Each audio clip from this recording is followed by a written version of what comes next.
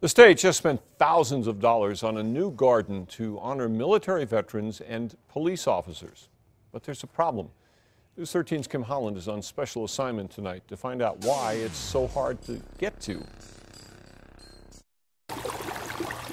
It's a place to relax, reflect, and unwind. I think it was time for a renovation. This is the state's new Centennial Memorial Garden. It honors military men and women and memorializes fallen police officers. But here's the catch. You just can't walk up and visit this garden. That's because it sits inside the Department of Public Safety behind locked doors. But if you want to see it, you must be cleared by staff at the DPS front desk in Santa Fe. So you need a badge and a sign-in?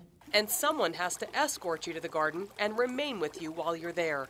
This area at the bottom of the main stairwell used to be jam-packed with houseplants. We had mold coming up all the way to the bottom of the windowsills. DPS Cabinet Secretary Gordon Eden says crews found critters in the old plants, mice droppings in nearby offices, and dead mice in the display. Several years ago, they brought in exterminators to try and take care of the rodents.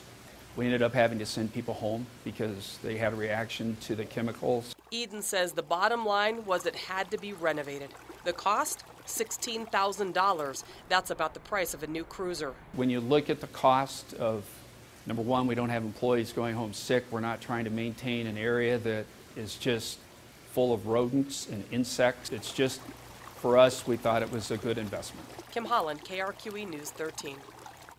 DPS plans to unveil the Memorial Garden on Veterans Day. Mark.